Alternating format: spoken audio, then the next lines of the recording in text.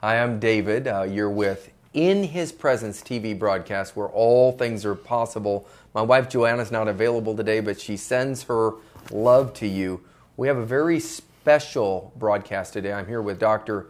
Daniel E. Bohler, known as the Prophetic Watchman. Welcome, Dr. Bohler. Always a pleasure to have you. You're 81 years young, still going strong for the Lord. You've had miracles, signs, and wonders in your life. You've been brought back from the brink of death on several occasions, actually, and people kind of like, it's done, it's over, and then God miraculously heals you, and He sends you back out with a greater anointing. He's done that, yes, He has. I remember one time we were in the parking lot eating breakfast, and you'd had a heart problem at the time, and we had come together. We just felt like there was supposed to be some prayer, and I remember I laid my hand on you, and the power of God hit, and we both wobbled back, and the presence of God was so sweet, we both began to cry. And you got into your car. We didn't even want to talk because we were both alone with the Lord, and God had done something miraculous in your heart at that moment. And I've just seen Him do so many things in you and through your wonderful wife, Shirley, who's been faithful by your side for years and years. He's been wonderful, wonderful, wonderful God. It was only a year and a half ago. I had an AFib attack, and in your heart. I went to the emergency room to show you how faithful God is. While I'm in the emergency room, they're checking out this AFib attack. My pacemaker decided to quit. While you're there? While I'm there. Now this was from a previous 5-way bypass. Yeah. Oh, yeah, that's a long time ago. You've been this is just 20 years of this stuff. This is a year and a half ago. And there I am, and I had this AFib attack. I'm sitting there, and just like this, and my heart's is going so fast, it's like I'm out running track. And the doctor says, your pacemaker just quit also. You are a very fortunate man.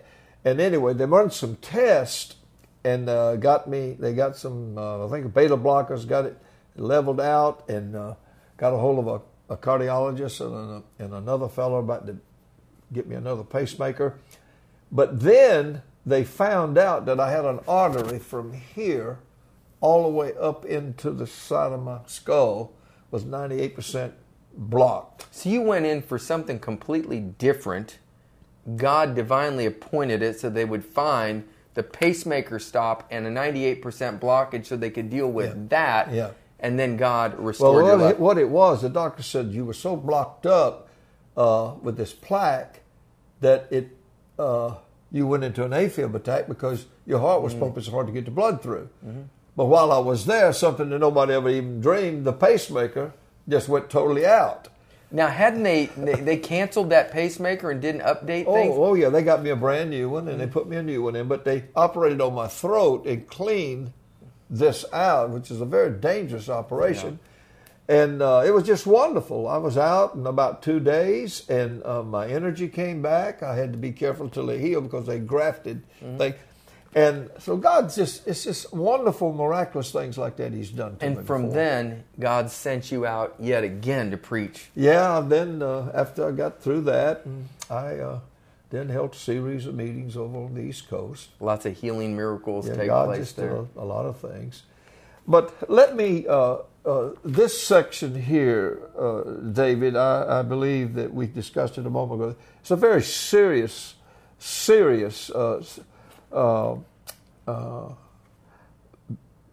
program at this time because I need to warn this nation.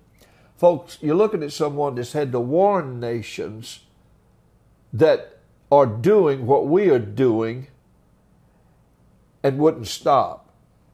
I warned the nation in Central America of this human trafficking. And I warned them of their slavery, of human trafficking all over that nation. And I said, if you don't stop, I said, and repent and turn, God is going to judge this nation, and it's going to be horrible. You've got to stop this.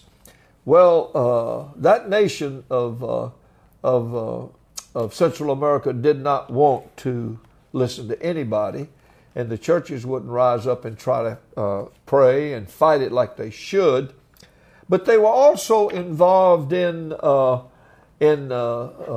just destroying their people with unheard of laws that nobody could keep, and putting them in bondage, and they would. It was a terrible situation. Well, to make a long story short, I had to prophesy to that nation.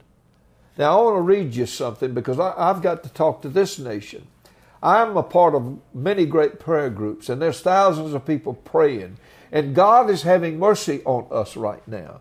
But if we don't keep this going and we don't build this wall of prayer, I'm going to tell you, folks, God has showed me unequivocally in about 3 years, there's in 2021, there's a judgment coming that is going to be more than people that I know are going to be able to come through. I'm talking about Christians. Now listen to me. I'm going to read you something, Psalms 106 in verse 8. It says, "Nevertheless, God saved them for his name's sake, that he might make his mighty power known." God saved us for his name's sake, that he might make his mighty power known. And some people are not interested in that whatsoever. And friends, I'm going to tell you something. You need to listen to what I'm about to say here. Now watch this. Verse 9, "He rebuked the Red Sea also, and it dried up, so he led them through the depths as through the wilderness. He saved them from the hand who hated them, and redeemed them from the hand of the enemy." Folks, listen to me. God brought us through one of the most horrible wars that we have ever known in the Second World War. My family members was in there. He brought us through a terrible, where millions of people died. At times we were losing 10,000 men a week. He brought us through that, and our nation survived. He has brought us through so many things over here, but yet this slave trafficking, just like the country of Central America that I was in, that I prophesied, I said, if you don't stop it, you're going to pay a great price in your nation and in your families, and a lot of people are going to be hurt. God wants to deliver you from destruction, but if we don't turn this thing around and stop it, folks, I cannot tell you what I'm seeing in the Spirit. And it says here in the verse, "The waters covered their enemies, there was not one of them left. Then they believed his words, and they sang his praise." Friends, I don't want the water to cover many, many parts of this nation like the water covered New Orleans, who would not stop. And I warned them of their internal drug trafficking, their slave trafficking. They're hiding out of the worst criminals in the world will be hid out in that city. And the Mardi Gras, where they just make God like he's nothing and build the devil up. I warned them, and I told them, you got to repent. I tried to get the churches to pray. They wouldn't pray. Well, what I'm trying to say is this nation, to some extent, has started praying. But God showed me that unless our nation is willing to, county by county, city by city, state by state, government hall by government hall, listen to me, if we don't repent and get on our face before God and pray with everything that is within us, and then put legs on our prayers and tell our congressmen, we're not going to put up with this anymore. We're not going to have this happening in where the abortions and are being funded by our government, and we're allowing this stuff to go on, and slave trafficking is going on, which is going on in the abortion clinics in this nation. Friends, let me tell you, this is a serious hour. Our nation promotes and pushes out more pornography across the world than anybody. Our nation is one of the greatest consumers of drugs of any nation in the world. Our nation is in deep trouble with God. We don't want God. We just play games with God. Folks, listen to me.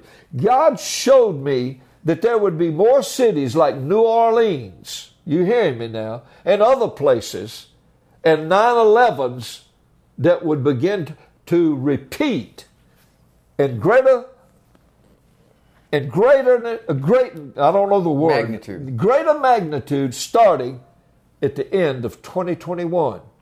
I saw in the Spirit as God was talking to me that we got 3 years of a type of prosperity. A type. It'll look like it's pretty decent, but it's really being held together by the skin of our teeth, by the many thousands that are praying. I have an app on my telephone, on my cell phone from Dutch Sheets, and every day I'm praying with that team of prayer warriors. I take his prayer books. I've studied his prayer books. I have them all. I recommend them to you. And if Dutch Sheets is listening to this, Dutch, bless your heart, I thank God for what you're doing. But folks, listen to me. We have come to the place that we're willing to take the course of least resistance instead of becoming the people of God that we're supposed to come.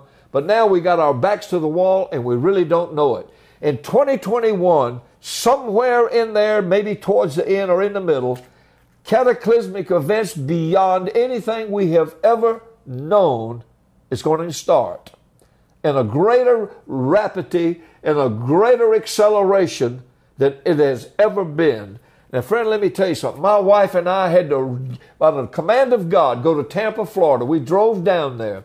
I had to rent a motel, and I had to get the pastors together and says, listen, there's a massive hurricane coming straight at you. You got to get on your knees and pray. I was only able to get a few on their knees. We prayed that night. I had no idea that while I was there preaching and teaching those people to pray and how to build a wall of prayer, that a magnitude 3 hurricane was coming straight at Tampa, Florida. My wife and I were there. It had already went over 100 miles an hour, and it was coming. I had no idea. They evacuated Tampa, Florida. This is just a few years back. And over 500,000 people left the city. I'm in my room praying, God, why can't I leave? He would not let me leave. I called the pastor and those that had been praying with me. He said, God won't let us leave. I said, stay on your knees. Don't get up. And I want you to know I was sitting there with a map of Florida there with my hand over Tampa. And then I look over at the television and it said, it's coming straight at Tampa. It's 14 minutes away. And then they say 13 minutes away. And all of a sudden, as I looked at that map, I saw a hand it was a huge hand, just went. I assumed it must have been the hand of an angel that did that, God's most powerful angel. And we got a word on television. The hurricane just turned into, I think it's Penalata or something like that. I cannot remember the time.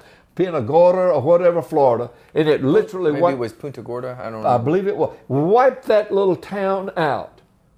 Friends, I was there warning them ahead of time, and here I was on my face. I went on to run revivals up in Alabama and different places like that. But folks, recently back, I don't think it was a couple of 3 years ago, guess what? That thing came back. And when it came back to Tampa that time, it ripped that place apart. Destruction was awesome. Now, I've had to face stuff like this, just like I had to face the thing in New Orleans. I've seen this. I've had to call pastors and tell them. Pastor Kozicki up in Michigan, one day I was out in the yard and the Spirit of God just came to me. He said, call him and tell him there's a massive tornado coming right where he lives up there in Montague and Whitehall, and tell him to get the people on their knees quick. And I did. And he got his people together. He knew the track record of what God had been using me for years and years and years. I want you to know that thing came. It didn't harm his church or his home. Matter of fact, it didn't harm any of his families, just a few shingles. The city was ripped to shreds all around them. But guess what God got out of that? God had to have somebody to help clean up those two small towns. One was about 3,000 to 5,000 people, the other one about 2,000. Mr. Kozicki has a logging company. He got the job. He hired people that needed jobs, and they made enough money to pay off the whole church debt. Can you say amen? That's what happened out of that. And that became a ministry center. Oh, yeah. It became a big ministry center, and it's still to this day. And they give away thousands and thousands of dollars worth of food to the homeless. All the time. And they meet the needs they have a of humanitarian operation, something like ours. We'll talk about it sometime. But folks, listen to me. I've had to do this all over this country, city after city after city. Now, I'm telling you this You got to understand, our nation must come to grips that sin has to be judged.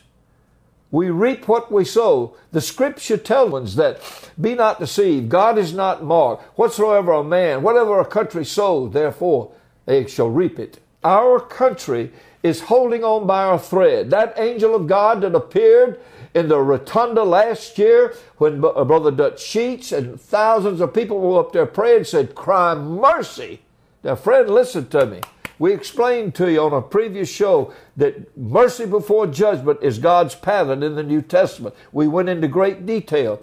Get on your knees. Start a prayer group. Hook up with praying people. Go to the net to Whole Life Ministries in Augusta, Georgia. Go to their wholelife.com. But you go to that section and sign up to get onto that prayer group. Those are praying people down there. Hundreds of them are praying. And spread the word. Folks, listen to me. This is from the Spirit of God. When 2021 comes, that'll be right at election time. God has shown me that cataclysmic events will be beyond anything we have ever known. Now, He hadn't given me the exact cities like He did in bygone days. I don't know that He will. I just know that my life and my very being is caught up in keeping our home for children going in Central America and helping others in Haiti and in Romania and in Africa. And we are very, very much involved in that type of humanitarian outreach. But you see, this nation has got a group of people in it that does not want it to stand for Jesus Christ. They are persecuting Christians all over this nation. They're persecuting ministries on the worldwide net. They are coming against different people in different walks of life. Many of our synagogues are being raided and the windows busted out every night where our Jewish people go. We've got problems that you don't hear about in the news. We have degradation and a deep state of people in government don't want this nation to stand for God and country, don't want it to stand for the Constitution of the United States that made our nation strong. But we can pray and we can change things, but we got to stay in there. We got to understand it. We all say, God, I want that anointing that Daniel had, and go to praying. And Daniel prayed before his God until the angel of God showed up and said, I'm doing warfare, Daniel. Are you hearing me? Because of your prayers. We need that. And God will do it if we will pray. And we ask God to have mercy on it and forgive this nation of its sins. And go to praying and do your best to get God-fearing politicians to run for office and get behind them and help them. Friends, we are in a very, very dangerous place. And God showed me unequivocally for 3 years more, we'll have a type of prosperity. But in 2021, look out. The whole thing is going to change. He said everything would be about as usual. Debt, inflation, something happening here, something happening there, shooting there, this going on, that going on, just like you see all the time. But then all of a sudden, it's going to go off of the end of the scale. And I pray that God's people will be ready. You must prepare your very family to understand this. That they must pray and build that wall of prayer and protection around their homes, around their lives. Out where we live, we've seen tornadoes come through. Matter of fact, one come through last year. My wife and I stood with our hands in the air and we spoke to that thing. We prayed. We pleaded the blood of Jesus. We sung the 91st Psalm that said, He that dwelleth in the secret place of the Most High God dwelleth under the shadow of the Almighty. Oh man, no harm will come nigh my dwelling. Friend, we prayed it and it went around us. It took the tops off of houses only a few hundred yards up the street. Barns went up in the air. Trees were flying through the air like missiles. And we only had a few trees down. That was all that happened. And I praise God tonight that He has been so faithful. He is faithful. You become faithful today. Make up your mind that you're not going to be lackadaisical. You're not going to take the course of least resistance anymore. You go join a prayer group. Go get in there and learn how to pray and do warfare for this great nation. David, come on. What you got, brother? I love it. This is what comes to me. A good boxer, a champion boxer that can knock somebody out in one round. They never train for one round. Right. They always train for 15 rounds. And if you train for 15 rounds and you knock out your opponent in one, you're in good shape. But if they get beyond the first round, and you got to fight them in the second and the third and the fourth, and you get around that 13th or 14th or 15th round, you better train for 15 rounds. And this is where I believe God's given us a mercy time. That if we'll get in and start to train, we'll knock out our opponent, the enemy of our souls, in the first round. Yes. But if we don't train and we've got to go 15 rounds, we could get knocked out ourselves. Yes. Peter did not train for 15 rounds. Right. Jesus says, pray that you don't enter into temptation. Yes. The word pray there is in the present imperative tense. It's the word pray and continue to pray. With a continual praying, and then you won't enter into temptation. So we don't pray, oh Lord, I pray I don't enter into temptation. That's just religious words. Yeah. Relationship causes us to have a spirit of prayer, an attitude of prayer. And if you don't have a heart yet for prayer, ask the Lord to give you a spirit of prayer, a heart of prayer. And what will happen is He'll start to pour it into you. I don't get up every morning and have a desire to pray, but I'll say this, Lord, give me a heart of prayer. And something will come on the inside of me and it will begin. That's right. And I'll have to fight off sleep. Right. I'll have to fight off lethargy.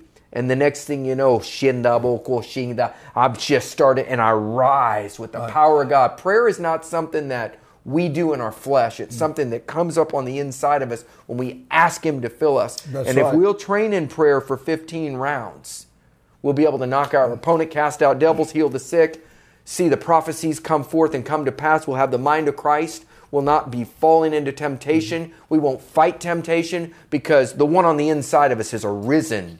And we walk into the situation. We become atmosphere changers instead of those that are weak, and we allow the atmosphere to change us. If you walk into the room and you're a thermostat, it's a good thing because you can take the temperature. Or a thermometer, you can take the temperature. But if you're a thermostat, you'll change the temperature. Dan has been a temperature changer like a thermostat all his life. Now let me tell because he's a man of prayer. Let me tell you something. I have saved prophecies from prophets. I have a book this thick. I mean, all the way back into the 1800s. I've got them all the way through the 30s and the 40s. In the 40s, it was prophesied to England. It was prophesied to England, repent and turn to God. As you know, England turned against the Jewish people. All of Europe turned against the Jewish people. And the scripture says, you touch not the apple of my eye. But they did it anyway. Blessing Israel, I will bless you. That's what it says. Cursing Israel, I will curse you. Genesis 12:2, 12:3. He warned them to repent of their sins. England and that nation brought the gospel to us. Most people don't know that. They were warned. They did not heed, and they were destroyed. England, London was bombed night and day and into oblivion. It was terrible what happened to those nations over here. I'm leading up to something. Honduras, Guatemala, Central America, and all of them were warned about all of this that I've been talking to you about. And I told them that there was a typhoon coming. There is something coming greater than anything I've ever seen. And destruction is going to be massive if you don't get on your knees and you don't come to God and repent. And I'm begging the churches. I went down there, brother. Well, I want you to know, in less than 2 years, God gave him that space of mercy to repent. Less than 2 years, the most massive typhoon and hurricane came through, swept through the country of Honduras. It was 50 miles wide, destroyed the total infrastructure of that nation. 25,000 people died. 25,000 people died in less than 36 hours. Now, friends, listen, I've seen this with my own eyes. Now, hear me out on this. This nation had been warned about World War II. I've got the prophecies of the prophets that said they're coming. Please pray. America just went on and they just clapped their hands and sung songs while Jews were being cooked in ovens, and our nation knew all about it. And they just went on clapping their hands and singing songs. We only had about 95 million people back then. 15 million of them ended up in war. We are fighting for our lives, for we were invaded also. As many of you know, we lost over 3,500 people in one big raid when Japan invaded us. Listen, friends, all of that was prophesied. Prophets galore have prophesied it, that our nation will be into a massive invasion of great wars if we don't come to grips with the very thing that I'm talking about. But God always gives a warning to draw people to repent so we can avert disaster. You're not prophesying this to come. You're prophesying so we get a heart of prayer so we can avoid. That's exactly God right. has no pleasure in the death of the wicked, but rather the wicked repent. Romans 2:4, it is the goodness of God that leads men to repentance. That's exactly right. So you're sharing with us, so it's time to get on our knees. We're running out of time. I'm with Daniel E. Bohler, Dr. Daniel Bohler, also known by many around the world as the prophetic watchman. For years, you went into 47 cities in 1997 in 47 days and prophesied miracles would come and they would mock you to scorn, then it would come to pass. And it was to get people to repent. And repent is not a bad word, it's a good word. Repent means to return to the penthouse, the highest place. And if you'll simply turn from where you're at to God, you'll return to the highest place with Him instantly. Pray with me. Lord Jesus, come into my heart. Make me new. I turn from my old ways. I turn to you. I return to the highest place with you. Wash me and cleanse me in your shed blood. I believe you died on a cross 2,000 years ago. I believe you were hung up for my hang-ups. I got plenty. Now, come into my heart. Make me born again. Write my name in the Lamb's Book of Life. If you just said that prayer from your heart, you just got born again or you got returned back to the highest place with God. Write us at Virtual Church Media, info at Virtual Church Media. Visit us at virtualchurchtv.com. Email us and we'll send you some free materials electronically to get you strengthened in God. God bless you. Amen.